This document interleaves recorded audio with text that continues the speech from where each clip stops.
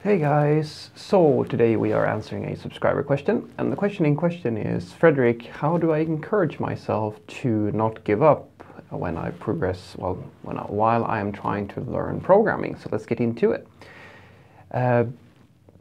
This is a bit of a tricky one because it's going to be highly individual to yourself, but I can understand this question, and I can understand that there's quite a few people who struggle with programming in the beginning of things. I am no exception. I thought it was very tricky when I first started out as well.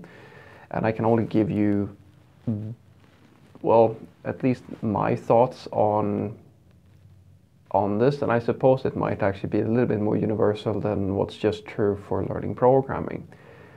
But the way that I see it is that the only way you will achieve anything, including programming, is if it matters to you. And what I mean by that is basically the same phenomenon you see in people who are, let's take being overweight as an example. Now, if you have grown up being fairly overweight and at some point in your life you feel enough is enough and you start working towards that, and you really try over a long time, because shedding weight for some people is actually fairly tricky, and keeping it off is even trickier. What happens is that if you grow up being overweight and being teased, or for whatever reason feeling bad about yourself and you as an adult actually try to fix these things, it's likely that the experience has mattered to you. Like, in other words, like you are emotionally invested in this. On the flip side of things, this is not always true, of course. You have people who grow up fairly slim and athletic, and they might be doing sports as kids, and at some point when they come up in the ages, they actually stop working out and they stop basically adhering to the routines of the day that keeps them in shape, and they keep on eating, and they start putting on, basically weight. And I've met so many people who have gone, for both of these cases, where I've seen people who throughout, at least when I knew them, were very athletic, and these days they're trying to get in shape again, but they can't. They can't muster up the strength of will to go and work out properly, simply because they got it for free, more because they grew up in an environment where it was basically handed to them. All they really had to do was to just kind of follow the flow with everybody around them. And now that they have to do it by themselves, they don't actually have the emotional investment, whereas people who have built up that emotional investment absolutely can actually stick with it in a much easier fashion. And this is of course true for people who are just athletic all across the board, because they simply keep, the sport that they practice it matters to them. And the same thing is true for programming. You will face hardship. It's not something that just comes to you. Programming isn't free, and this is why I think it's a bit hilarious when people talk about learning programming in 3 months, when reality is that it's going to take you quite a lot longer. Even just learning the basics is going to be a bit of a challenge. Unless, of course, we count like a Hello World application. But making anything meaningful, that is going to require investment. And unless it matters to you, I would just say don't bother. Because it's not worth it. It's just not worth it. There are plenty of professions out there where you don't have to sacrifice as much, or to I know that there is this idea that programming is just a way for you to earn an income, and it is absolutely true. For some of you, it will absolutely be that sort of thing.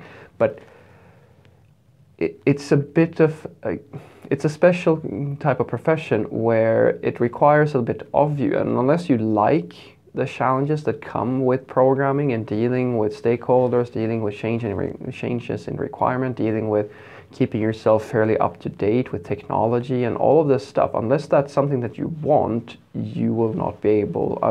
I find it very hard to believe that you will find it all that enjoyable to be part of all of that.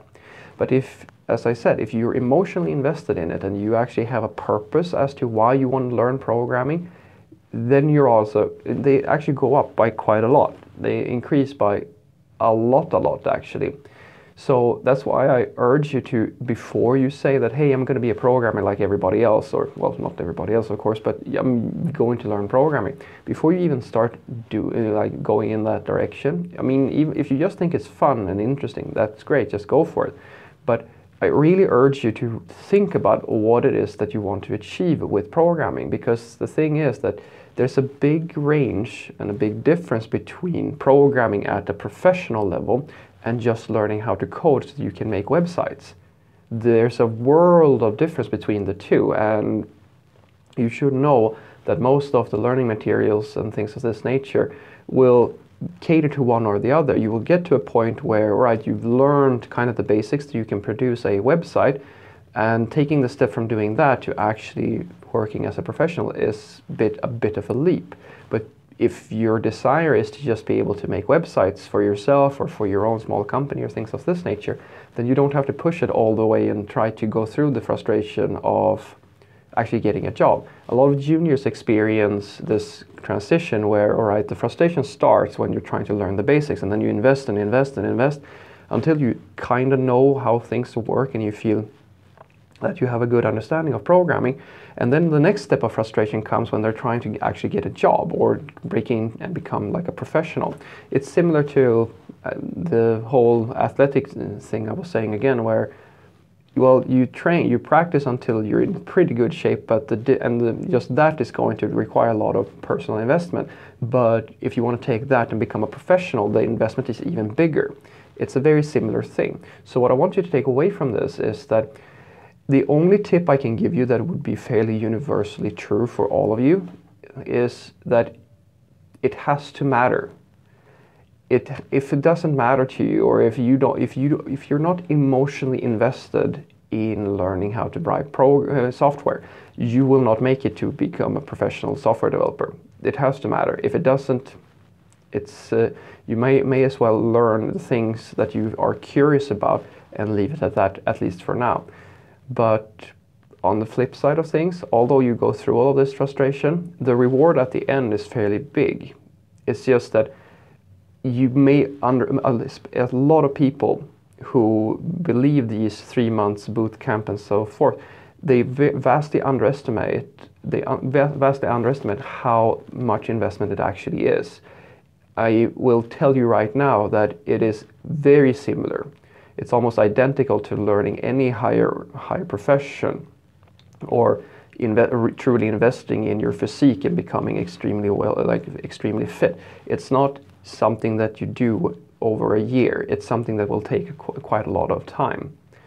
But if it's worth it, that's up for you that's for you to decide.